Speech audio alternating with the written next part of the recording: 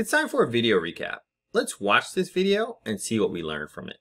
To recap is to briefly explain something by giving just the main points or details. In this video recap, complete this assignment based on the video that you watched in class today. Type in the video title here. Make sure you put your name and the date. On page 1, in these 10 columns, you're going to list 10 things that you found from the video from the first half of the video. For example, if the video is 10 minutes long, you're going to list 10 things here from the first 5 minutes of that video.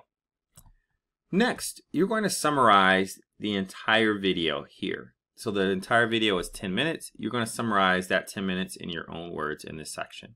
On page 2, from the second half of the video, so if the video is 10 minutes, from the 5-minute mark till the 10-minute mark for the second half of the video, you're going to list 10 things from the second half of the video here. Underneath that, you're going to summarize how is this video related to this class. And then lastly, your favorite thing. Summarize one favorite thing that you liked about your video. Once you complete this assignment, don't forget to save this document and then turn it into your teacher.